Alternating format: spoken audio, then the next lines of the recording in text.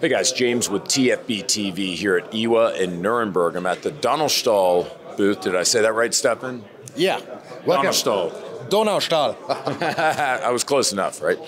So we've walked by a couple of times this booth, and I've seen these pistol chassis systems that are really minimalistic, and you've got like a decent degree of modularity, notwithstanding the fact they're not very bulky. Stefan, tell us all about these. So, this is the Odin Gen 2 universal carbine stock system. It's the world first and only that can hold every handgun with a picatinny rail on the grip. So that's the absolutely first module. All the others are just for Glock, or just for one or two weapons, but this can hold, I don't know how many hundreds of different weapons from every manufacturer. Walk me through the features real quick. Yeah. So, what do we have? This is the full system. We have a folding stock. We do have the possibility to mount a red dot device on here.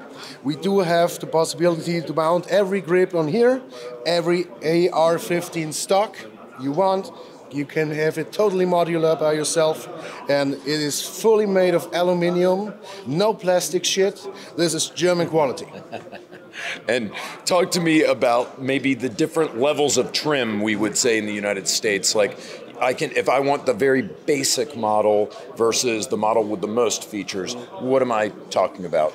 So, we can here see both models. This is the optics ready version. If you have a red dot mounted directly on the slide of the gun, you can use this in this version. It's the only possibility. Every other system can't fit. And if you just want to aim over your gun, you can do it as well. So we have all the different versions for you. How much does, say, a minimal version like this, how much does this cost versus, say, the version with the most accessories, the most features? Yeah, okay. So the optics ready version will be about $500, and the full version will be about $700. Are these coming to the United States at all? Maybe. Yeah, I mean, I think there'd be a lot of people interested in these. These are very popular in the U.S. Now, I have to ask you, with only one point of contact here at the dust cover under the rail, how strong, how robust really is this system? Yeah, so we tested it with really a lot of guns.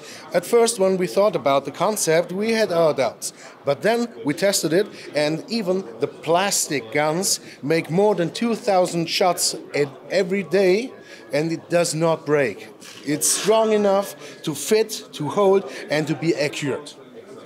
Let me ask you this then. What would you say is the best, and this might even be a personal question, but what is the best pistol for this platform?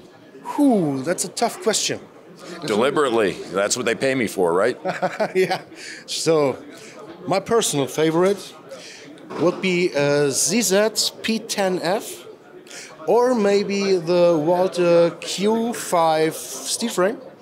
What type of life am I expecting out of this? Because you mentioned, you said some of these go 2,000 rounds a day. Yeah. I mean, over how many days? 2 days? You know, like 20 days, 200 days?